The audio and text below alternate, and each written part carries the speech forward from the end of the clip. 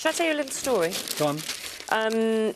When you think of the heroes of previous wars, World War I, who do you think of? What, as in an individual? Just think of an image.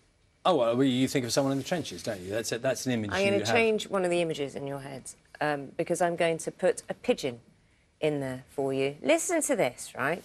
So 194 soldiers were trapped and almost 600 Americans, including Lieutenant James Leake, got cut off from comrades during a major offensive on German positions in 1918. Now, these were men of the 1st Battalion, 308th Infantry Regiment.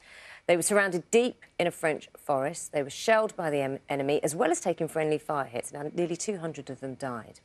Runners tried to get messages out. They couldn't. They failed.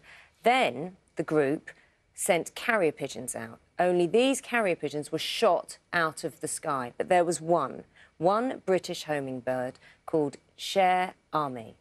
This bird flew 25 miles in 25 minutes to deliver a note. And it was shot in the breast, it was blinded in one eye, and one leg was hanging just by a tendon.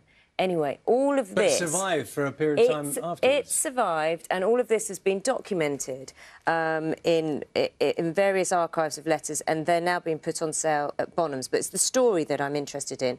Also, what was lovely about Cher Ami, who survived her injuries, she did lose her leg, but then a small wooden one was carved for her, and she survived. Really? She lived for another year. And is it Cher Ami as in dear friend? Is it the French? Yeah. There you go. Things you didn't know.